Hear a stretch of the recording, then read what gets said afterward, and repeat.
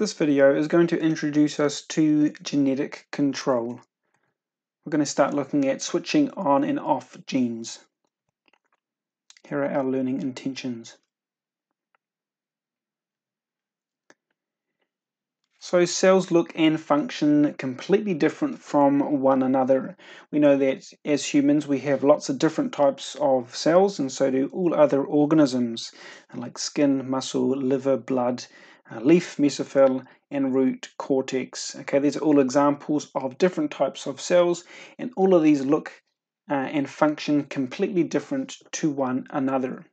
Okay, why do they do that?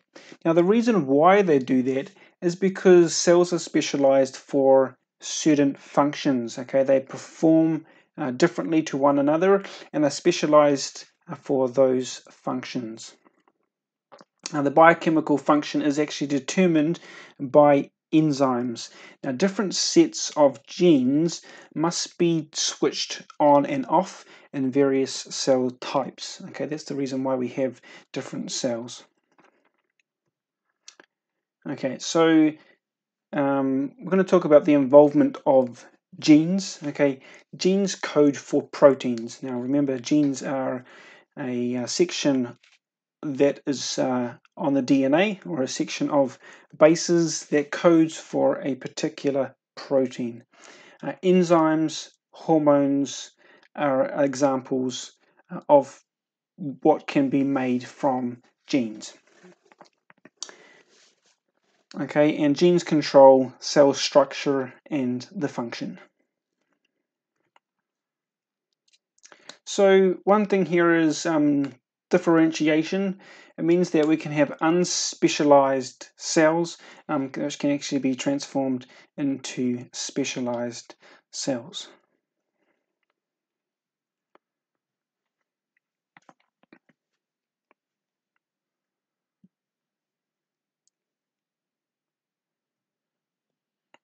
Okay, so there's some influencing factors which can affect switching on and off genes.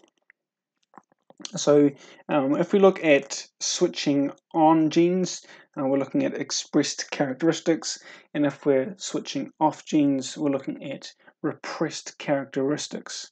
Okay, so it means that if a gene is turned on, it means that the characteristics will be shown or expressed, but if we turn the gene off, it means that the characteristics will be repressed because that protein won't actually be made. So it can be reversible, and that can be multi-potential as well. One example of genes being switched on or off is the enzyme beta-galactosidase in bacteria. Okay, we can switch this on or switch this off so that the enzyme beta-galactosidase can be produced. So beta-galactosidase enzyme is the one that digests lactose and breaks it down into glucose and galactose. Okay, so lactose itself is a disaccharide made up of glucose and galactose, the two sugar molecules, and we can actually break the lactose down into its two monomers, the glucose and the galactose. Now, the control of beta-galactosidase production depends on a regulator gene operator and a structural gene.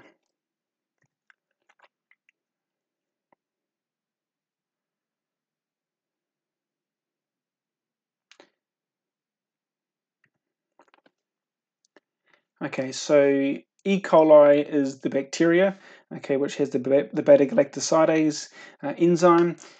So E. coli's chromosome has a gene to code for beta-galactosidase and will only produce it when lactose is present.